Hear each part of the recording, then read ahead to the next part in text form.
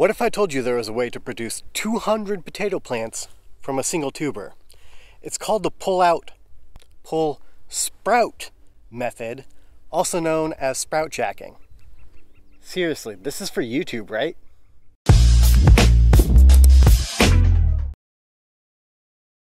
The pull sprout method is a technique for the rapid propagation of potatoes and other tubers, and is sometimes used by breeders to rapidly increase the quantities of the rarest varieties.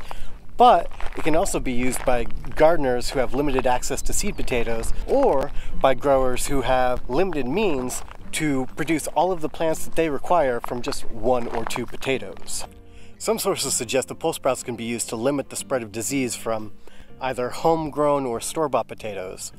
Of course, this is never going to be as effective as the micropropagations that are taken in sterile laboratories for the commercial potato industry, but it's another tool in our arsenal as home growers. The pull sprout method depends on a peculiar trait of potatoes and other tubers, whereby each eye on the potato contains multiple buds, and once the dominant sprout is removed, the other buds awaken. That's how some growers report getting 200 plants out of a single tuber. Most growers plant whole or cut potatoes in pots or shallow trays.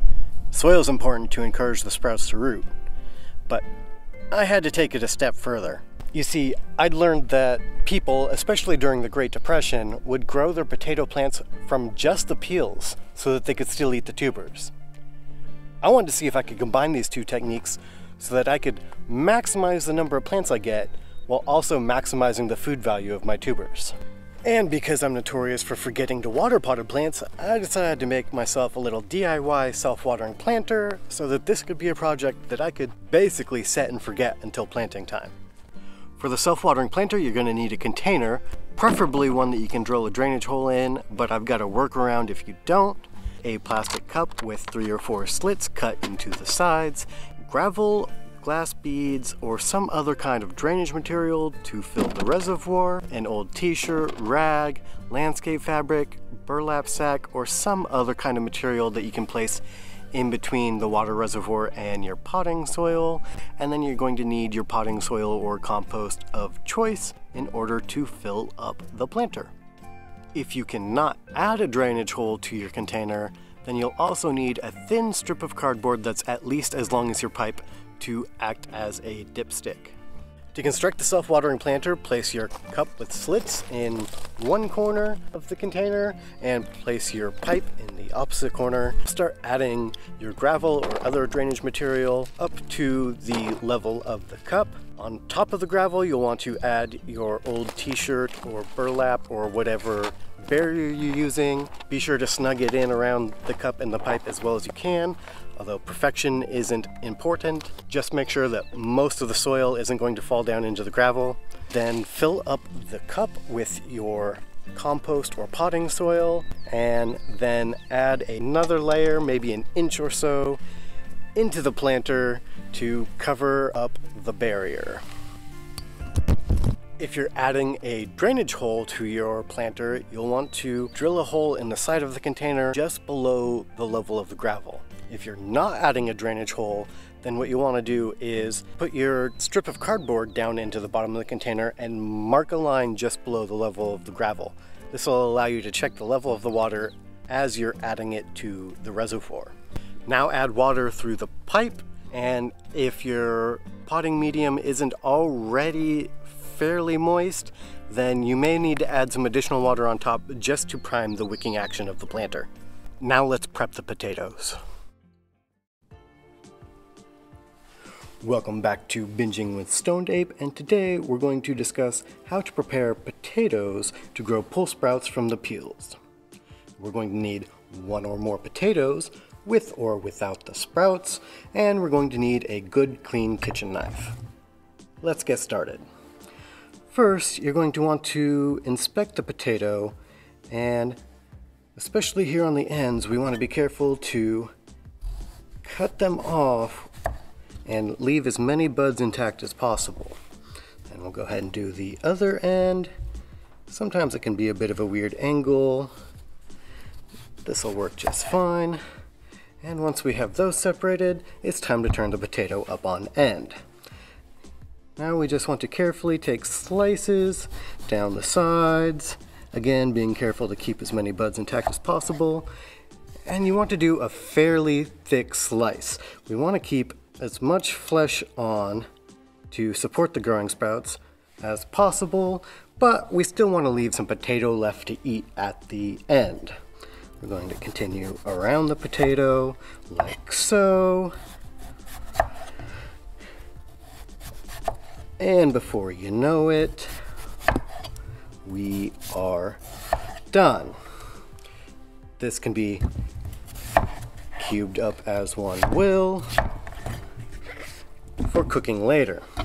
What we're after right now are these peels. Now that the potatoes are prepped, just add a layer of peels to your planter and then add a fine layer of soil over the top. If you've decided to go with a pot or a tray, go ahead and add your layer of peels just the same, and make sure to keep the soil slightly damp. There are no leaves and roots yet, so you don't want to get it too wet, otherwise your peels might just rot.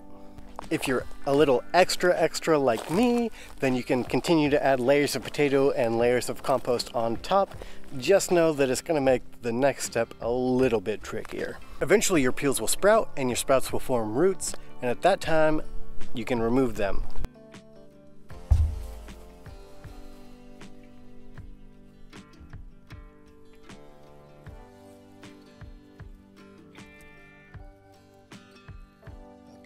Roots.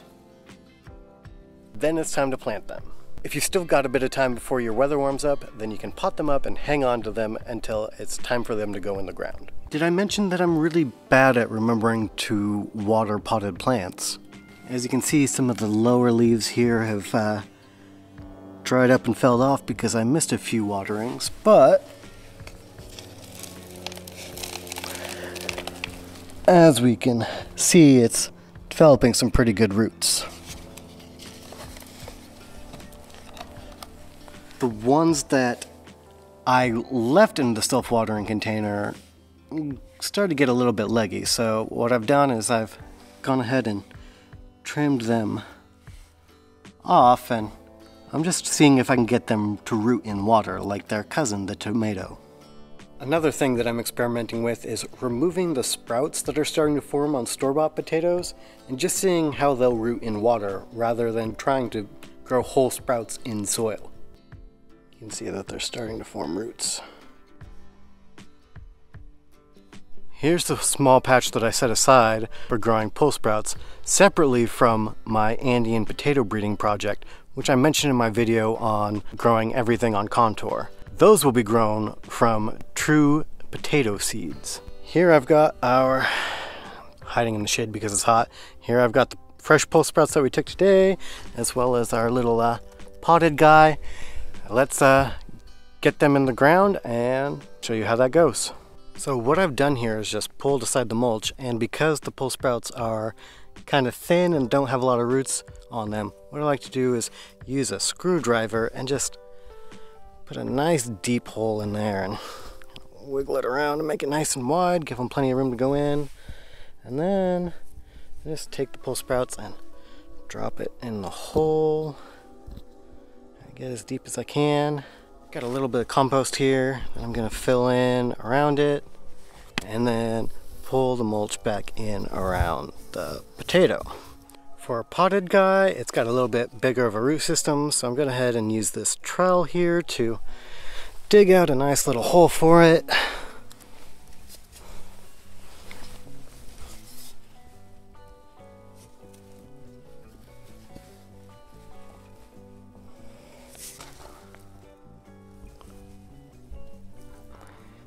And we'll just drop him in the ground and fill back in around with some of the soil that we removed. Then I'll add some of that compost to round it out. Just pull the mulch back in around and then water it in really well. And this guy should be happy. Pole sprouts are a great way to stretch your dollar or conserve rare varieties. Hit the subscribe button now to find out how the yields of these pole sprouts compare to traditional planting techniques, as well as find out how I rapidly propagate other lost Incan crops like oca, mashua, and ulluco. Thanks for watching. Have a good one. Subscribe to the channel now for future permaculture experiments, and then select one of these videos to continue the journey.